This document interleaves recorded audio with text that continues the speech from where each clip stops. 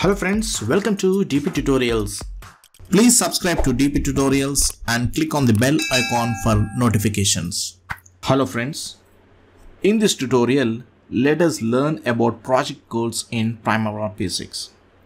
Using project codes, you can organize projects in the EPS, that is Enterprise Project Structure window, according to specific categories such as location, division, phase, etc. Using project codes, you can arrange the projects hierarchically. By default, these projects will be arranged as per the EPS nodes.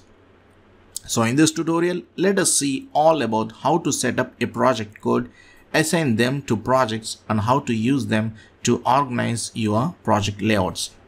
Project codes are set up in Project Dictionary, which is available in the entire organization.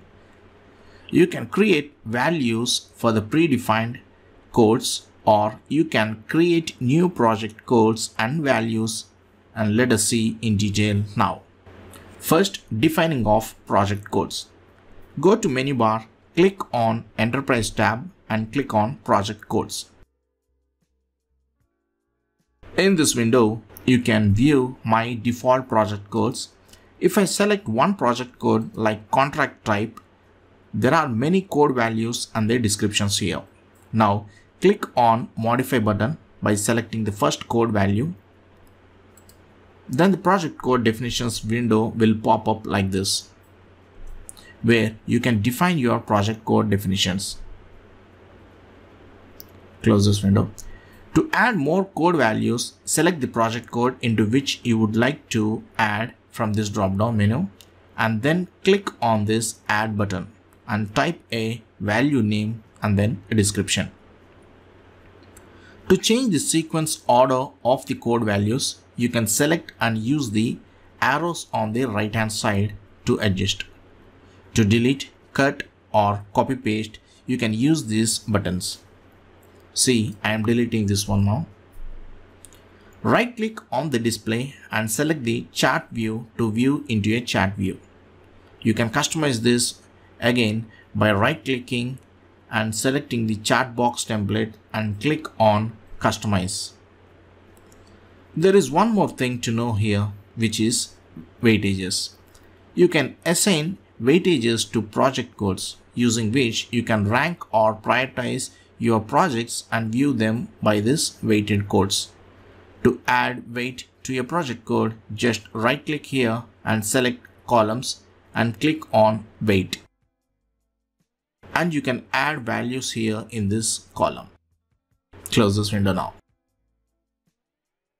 And let us see assigning project code values to the projects.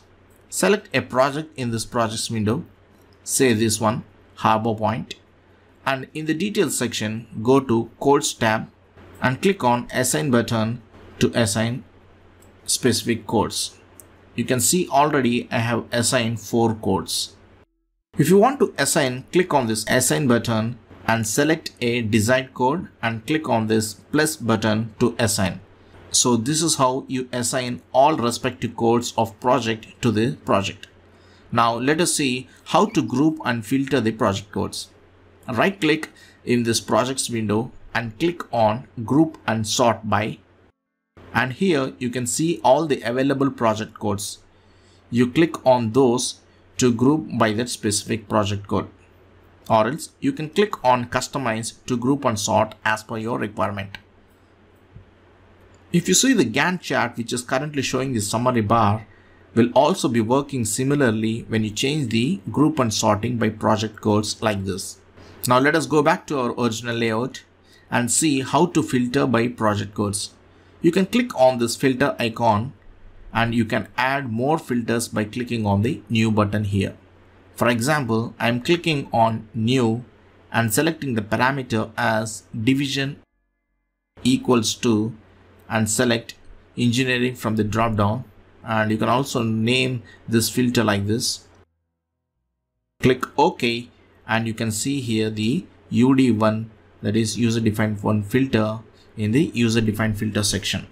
If you select this and click on the apply button to view all those projects assigned with that specific code, Here we don't have any projects assigned, so it is showing blank.